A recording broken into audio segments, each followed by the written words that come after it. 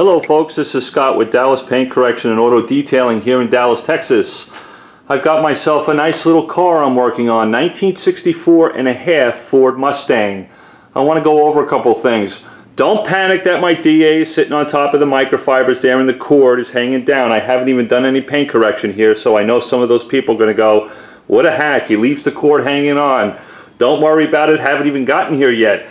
But I want to talk about what I'm trying to do and why this customer called me in. Is he had this car repainted, 1964 and a half Ford Mustang. Sorry, I don't have a lot of room in this garage, but I'm trying to get some views of this car for you guys.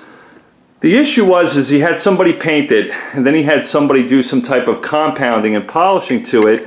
And what ended up bothering him when he got the car back, and I'll try to get in here kind of tight, there are wet sanding marks along the top of this hood here. I don't know if that, maybe if I get into the right light you'll see it. See the dullness of the paint right here? What happened was, and you can see some of this chrome trim right there has actually been abraded. Somebody got compound stuck inside these creases. I've gone ahead and cleaned it out, but what happened was whoever tried to remove it took sanding paper. That's right, I said that, sanding paper, like 2500 grit, and tried to get in those creases and pull the old compound out of the crease with sandpaper, and left sanding marks all over the place, and then gave my customer back the car. He was livid. He said, I just repainted this thing. I've got wet sanding marks. He still has some compound inside this stuff. I had to get a lot of it out of the creases, but I wanted to talk about what I used to remove the old compound. If I actually open up this door, look at how much compound is inside. Hopefully I'll be able to get a good view of that. You see all that white stuff inside the door panel, inside the door jamb? That all has to be cleaned out, and I'm going to get to that in a minute. But it was far worse up here. I had to remove all that dried up compound that was in there. Again, somebody was using, in my opinion, it was probably an old type of compound, maybe an old 3M type of compound that isn't water-based, or I should say doesn't have as much water in it as the compounds that we have today, and it's slung inside here, inside the door jambs, and he left it, and I had to remove it. So what I've been using, hold on folks, so sorry, if you guys have been following my channel for any time, there's Citral 266 by the gallon. I'm using it straight to be able to clean all the little cracks and crevices all around the chrome trim, all around the little jambs and the sills around the trunk lid. There was just white compound everywhere, and whoever tried to remove it, they used sandpaper to try to be able to get it because it was that aggressive. But I'll tell you what, Citral 266 on a microfiber towel, just going back and forth over those creases, pulled up that old compound, and it was just fine. So I just wanted to give you a little tip. I still have to get up here. There's some stuff on this side of the rail that I've got to pull out of there, and I'll pull it out with Citral 266.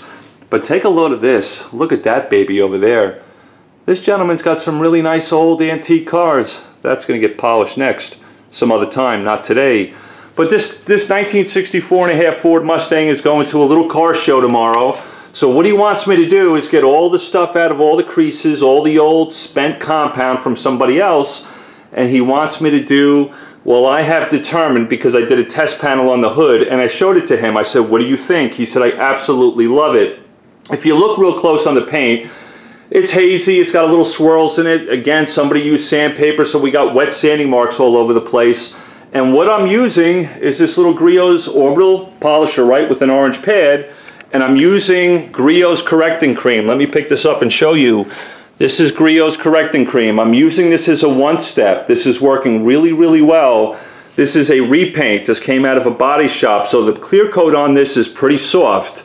My customer is going to have to be very careful how he washes it so he doesn't get any scratching or marring on it when he does that, when he's maintaining it. But what Griot's correcting cream is doing for me is giving me tremendous shining gloss up on top of the hood, and I can get around this car rather quickly and still be able to do a one-step. I got tremendous shining gloss, and then I'm going to put some type of semi-permanent coating on this car and get it dialed in. So I just wanted to bring you in and let you look on the project I'm working on. 1964 Ford Mustang. Let me see if I can pull back here.